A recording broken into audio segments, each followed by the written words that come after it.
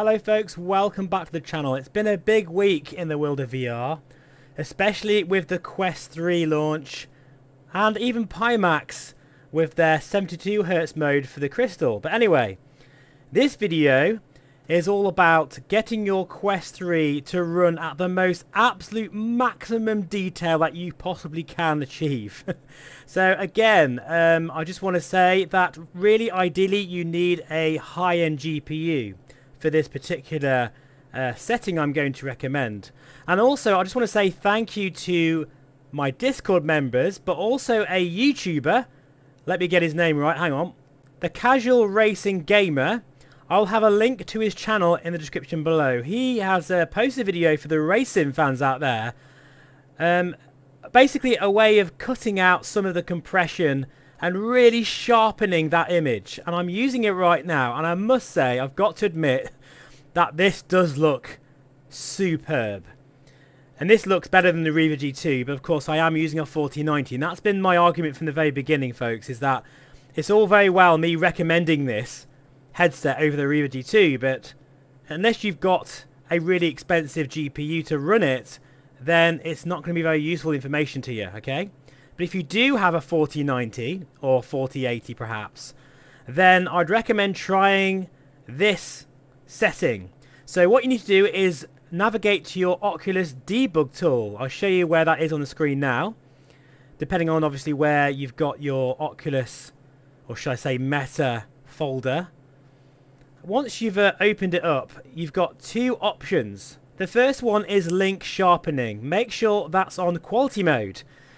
Now, for Quest Pro owners, I've been told in my Discord by Kevin, alright mate, if you're watching this, that he prefers it on normal, but for Quest 3 owners, I've noticed switching that to quality mode definitely does sharpen up the image.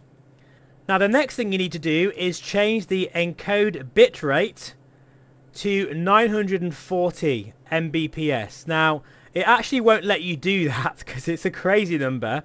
But what you need to do is copy and paste in Notepad 940 into that box, and then it will allow you to do it. Restart your session. Also make sure that in your device settings in the Oculus app itself, I prefer to run at 80 Hz, which gives me a solid 40 frames reprojected. And leave that on 1.0. Don't super sample it there, okay? We're going to do that later on. Once you're in the flight sim and you've got the OpenXR toolkit enabled, which you definitely need, switch over to the override resolution. And at the moment, my resolution for the Quest is 3657 by 3953. Now that's not, the exact figure you need. Have a play around and see how far you can push it. With a 4090 you can max it out actually and still get a very nice reprojected 40 frames per second in 80 Hz mode. So in essence we are super sampling in the sim itself, not via the Oculus app. That's important. Keep it at 1.0 at 80 Hz, override the resolution in the OpenXR toolkit, and make sure you change those settings in the debug tool. And the result, it is amazing, actually. For a £500 headset, this is very impressive. Really super sharp. Out to the distance as well. I can see all the mountains there. And, even like the individual trees down there. Very, very nice. And there's very minimal artifacting and compression. So they're just my interim settings for people who really want to maximize every ounce of that display of the Quest 3. Bear in mind though, you do need a high-end GPU, but if anyone's willing to try it with a 30 series graphics card, I would love to know your impressions as well.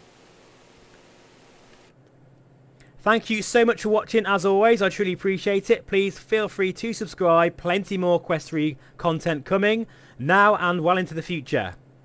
Thanks for watching, and I'll see you again very soon. Bye bye for now.